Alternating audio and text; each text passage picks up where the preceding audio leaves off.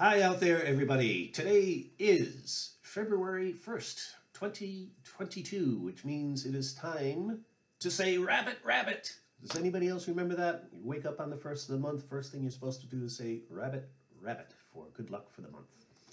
But in any case, welcome to another Tunesday from the shop with Skip from here in beautiful and today snowy Wohlen, Switzerland.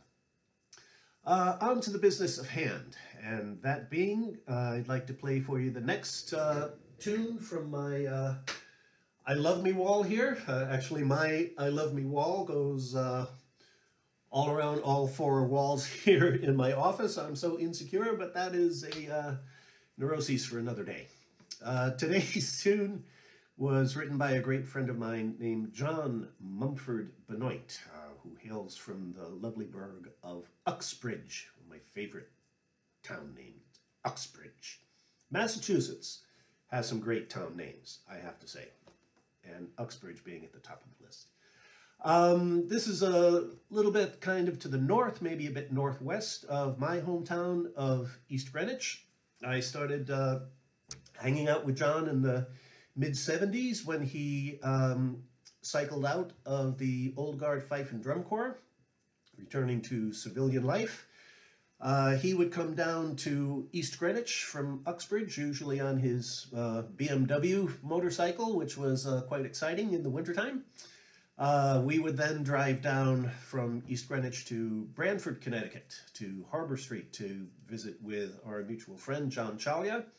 And we started playing through some of Chalia's early duets and trios and quartets. In hindsight, a magical time. We would continue playing all of these arrangements for years and years to come. I eventually started drifting more into the Celtic music world, and the two Johns went forward with a group called Fife in the Fast Lane for a few years after that.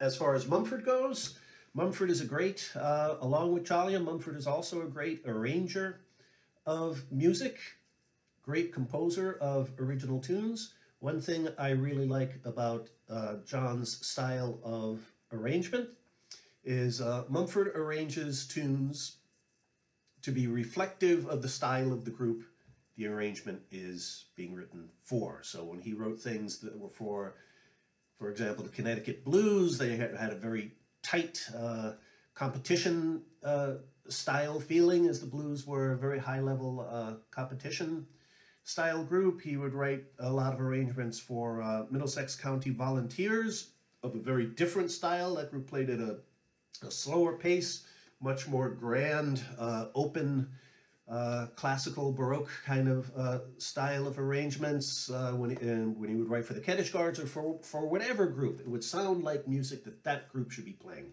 It always had the Mumford sound, but more importantly, it had the sound of the group. That's not so easy to do, and something I always had a lot of respect for Mumford's ability to do that. For his tunes, you can always kind of look for three things to happen in a John Benoit tune. And right now, John is sitting in his house in Southbury, Connecticut going, yeah, what? You can expect triplets. John likes triplets.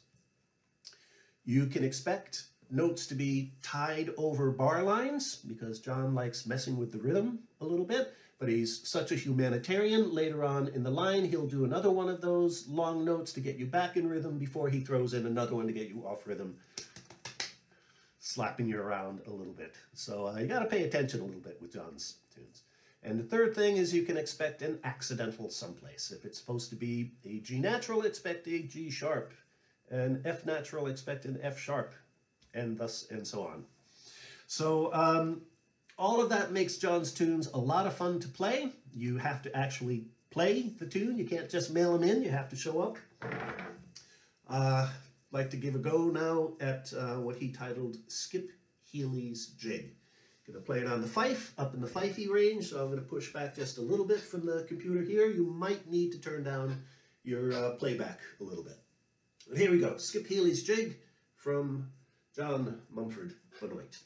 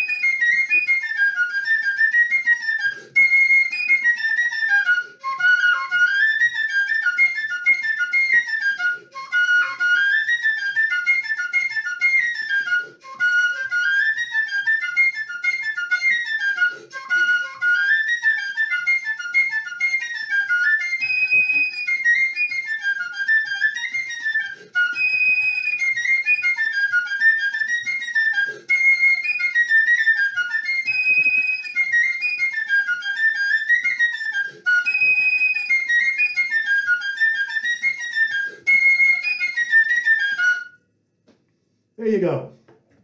Great tune. Skip Healy's Jig, written by the great John Mumford Benoit. I know John has released a couple of books of his arrangements and technical guide to playing the fife. I'm not sure if he has a website or anything like that to contact him through. I believe some of it was sold through the Company of Fifers and Drummers website at one point. Not sure if it still is. But in any case, John Benoit's music. Hope you can find it out there someplace because it is worth playing. That's about it for this week. Looking forward to playing another tune for you next week on our next Tunesday from the shop. Until then, everybody, take care of yourself. Mumford, thanks for the great tune, bro. Cheers, all.